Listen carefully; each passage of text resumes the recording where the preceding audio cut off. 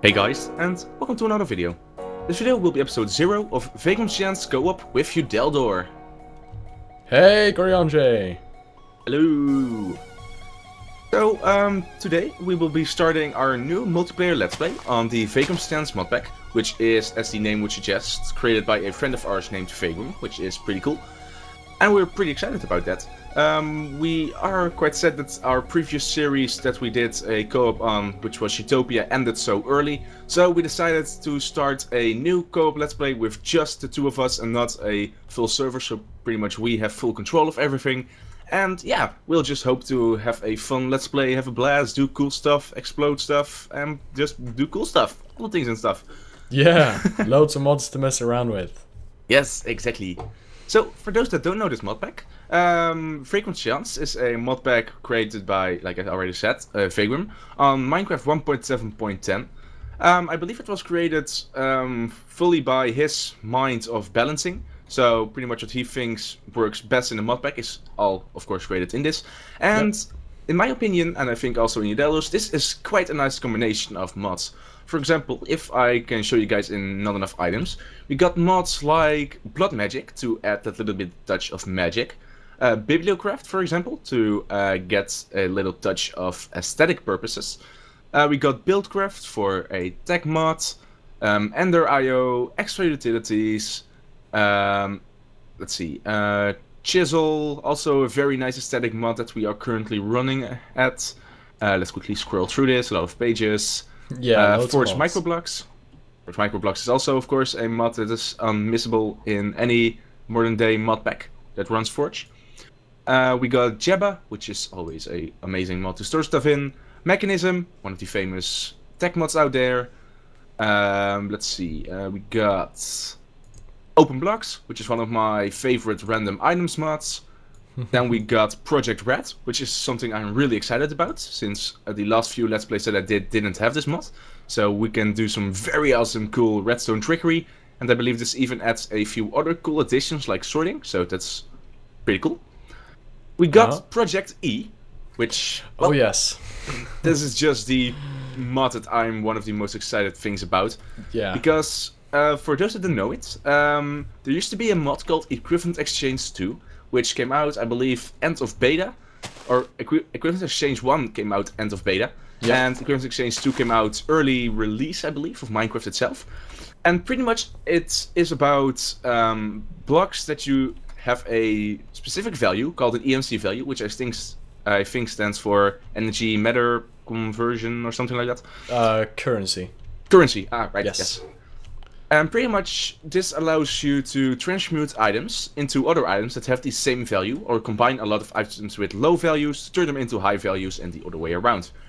And this also adds a bunch of other cool rings and armor and bands and tools and EMC generation stuff. And this is just gonna be so awesome.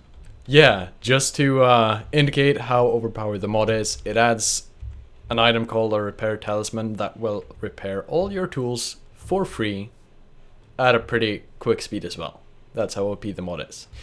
Yes. Pretty much. And don't forget, we also got ourselves a catalytic lens, which allows one to pretty much dig out an area. I believe it's 3x3 by 64, just with a click of a button, and all these items will be teleported to you. So that's just a quick example of something that this mod can do. So I'm really excited that this mod got ported to 1.7.10. Very cool. Yes. Then we also got Random Things, which is also a very nice random items mod. We got Refined Relocation, Flexbeard's Steam Power, which I have not yet messed around with, but I'm sure we will be doing that.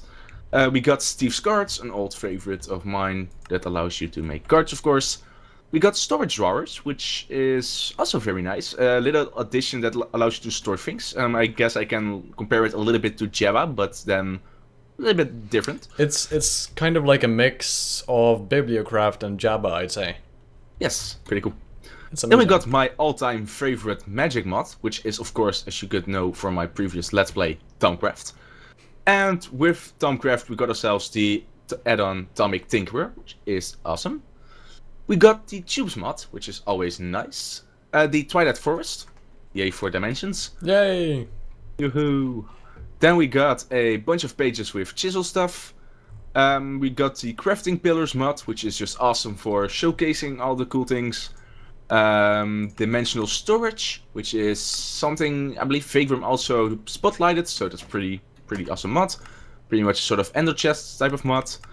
We got area bus, which I am not sure what that mod is, but I am sure we will find some cool uses for it. As you can see, it adds a bunch of items that I have no idea what to do yet. I believe that's also a new dimension mod, so that's pretty cool. Ooh, yes. Like things like bio-velocity and supernatural velocity and repellent and yeah, cool stuff. I have no idea what it adds. Me neither. But it's gonna be cool. Yeah. Of course. How can we play a mod pack without having a bunch of different seeds and plants and foods? We got Bam's Harvest Craft. So cool. Over 8 pages, no, that's over exaggerated. 5 pages full of food and seeds and all different kinds of dishes we can make, so that's going to be cool. And then, last but not least, or almost last, we got DecoCraft, which is courtesy of the amazing Raz. Awesome, cool models, around 3 pages worth of those on my screen. We got Witchery, also a very nice magic mod. And I think that's pretty much it for the mod list. Did I miss anything really important?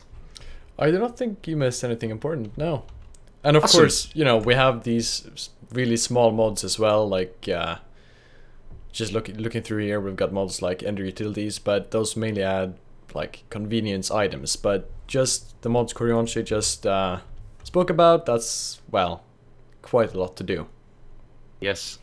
So, I hope you guys are just as excited as we are, because, well, we have been talking about doing something together for quite a while, and now we finally had the opportunity to do so. So that's pretty cool. And we also did quite a lot of measures to make this series as smooth as possible. One of the mods that we got installed is Fastcraft to increase our frame rate. As you can currently see, I'm around 140 frames per second while recording and hosting the server on my own PC, so that will make this series very, very smooth. I also generated using the admin's toolbox or command box or something like that. It's from Professor Mobius, I believe. So yeah, Yep. You should know that mod if you're a server admin. I generated an area from minus 16,000 to 16,000 in each direction. So that's over 4 million chunks. Yeah. So I don't expect we would need to ever, like, totally ever, explore that far away. So we probably won't be having any generation lag. And of course, for those who have not figured it out yet, yes, we are currently playing on the amplified biome mode. Yeah. That's why we got these amazing freaking biomes like mountains and rivers, and yeah, I just can imagine making beautiful mountain houses and things coming from the side of this, and Yeah. it's gonna be amazing. And this is a forest biome. Yes, just imagine us living in a extreme hills biome, just bringing from bedrock to the world height houses or Yeah. mountains. But yeah, we're gonna have a blast. So, anything else I should add to Udaldor? I don't think so. All the information about the pack, you can find links to that in the descriptions, as well as links to, well, each other's channels. So it's gonna be cool. You can find all the information there if you're interested. It's a casual, fun mod pack. I'd say it's something for everyone. Everyone can play this pack, and we are gonna have loads of fun. Yes, we will. So, I guess with me we'll be signing off here. So, thanks for watching. Like Udaldor said, all the links will be in the description below, so you can check that out. Probably you can also follow us on our social media. Subscribe to both of our channels to stay up to date with both of our perspectives. And yeah, it's going to be cool stuff. So, I hope to see you guys all next time. Yeah, thank you guys for watching, and hope you guys enjoyed the videos. Like them, and we will see you guys next time. Take care. Bye-bye. Hey there, you. Thanks for watching the entire video. I hope you enjoyed it. If you would like to support me, please consider following me on Twitter and supporting me on Patreon. And as always, don't forget to subscribe to my YouTube channel, as well as liking the video. Again, thanks for watching.